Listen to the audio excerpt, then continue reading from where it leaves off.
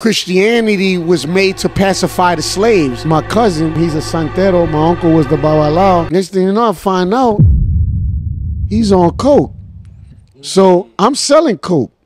So then it's like, I can make money with you. You know what I'm saying? Yeah. So then, and then it wasn't no little money. So then I'm bringing stuff over there. So as I'm bringing stuff over there, remember, the love of money is the root of all evil, right? Yeah. Not money, it's the love of it, right? So then, by me getting money with him, and then he wants to read my caracol, he wants to do this, and I'm like, okay, you know, I don't want to mess up this my money. And then it's like, I already know about this from when I was in prison, you know, so then it was familiar, right? So then I was like, let's see what's going on with this. So he's doing it, and look, I was about to do something. I was about to pull an act off with this dude. But really, the dude was setting me up because he wanted to kill. I wanted to kill him, but he wanted to kill me because of something that happened when I was in prison that he did with my people. And I found out it was him. But it was just a lot of cutthroat stuff, right? You know why? Because it's a spirit of confusion. It was straight cutthroat, murderous spirit, scheming. That's all he does, man. So he does a scheme, man. No, definitely. Got you all cutthroat, love of money, murder this guy. This guy trying to murder you. And look, and this was my homeboy. Exactly. You know, so it was really close, you know, because it was with my people or whatever. So then I knew he had something to do with it, because when I come home and we hear in the call, he's calling everybody, man, Paco home. You just letting people know you with me in case something happens. So that's when I knew. But anyway, so he was good. He was trying to set up this lick, but really it was with these Jamaicans in Atlanta. But really he was gonna. It was them bad. Hey, that was under the blood, yeah. So anyway, but I'm just like, they got Jamaicans in Atlanta. Definitely. The island is like that guy everywhere. I respect it, bro. Respect upon them. Amen.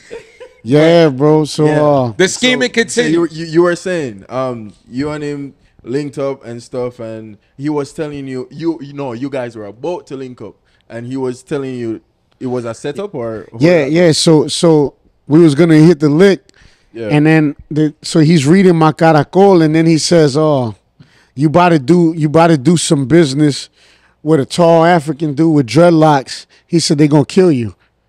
And then it's like, he didn't know that dude, and he didn't know what I was about to do. Now it messed with me, like when I got saved, because I'm like, if this is wrong, it saved my life.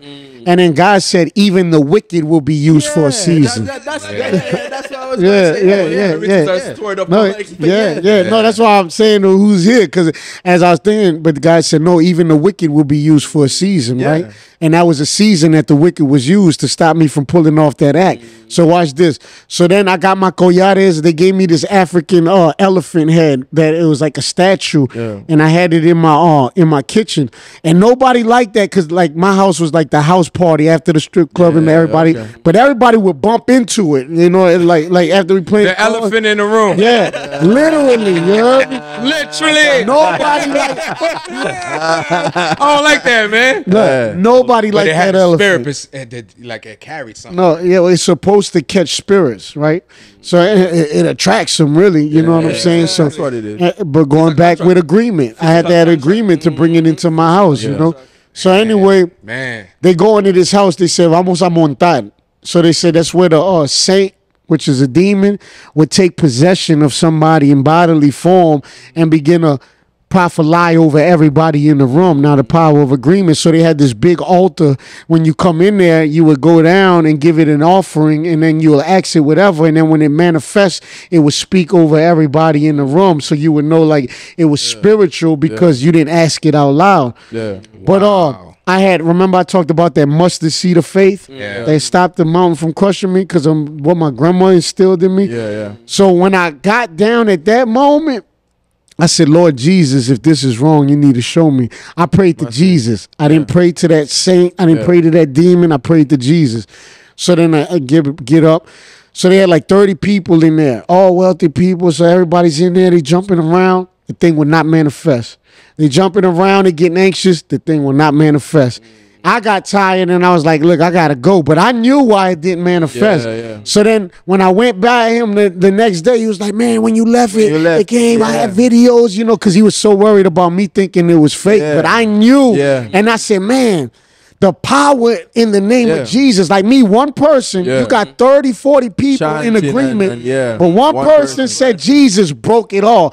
And I wasn't even living for Jesus. No, that's it. You know, you invited Jesus in the presence and you were in the presence of the people. Come on. And that's the thing. That can't come in the same presence when Jesus is there. So when you left with Jesus. That's what gave That's why the darkness came. Because when the lights come on, the darkness flees. And the next thing is that you didn't enter. They don't call it at your service for no reason, you heard? It's Exactly. like you did it in your heart. Yeah.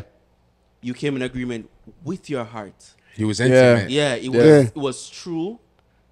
It was just in one accord. Come on. Yeah.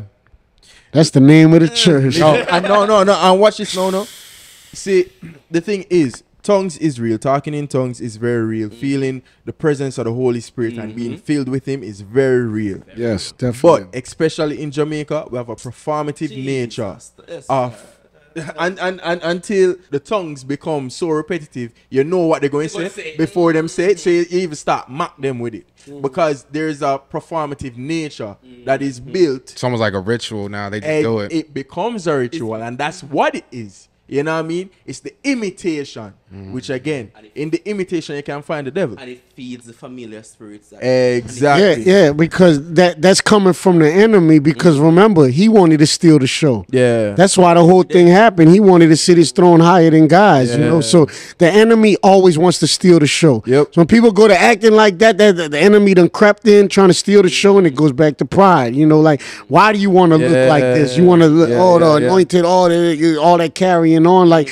it don't take all of that. You know what I'm saying? Like you said, there is real tongues, you know, and there's real interpretations and all of that. Definitely. But you got to be sure that you're sensitive to the Holy Spirit, especially in this last hour where many false prophets will rise up. But if you got discernment, it'll make you aware, like, this ain't right. This ain't adding up. We talked about the devil being a counterfeiter, right? Yeah. I always go to the bank tellers. The bank tellers, they know counterfeit money. Yeah. Not because they study counterfeit money. It's because they're so used to the real. money. Come on, somebody. Yeah.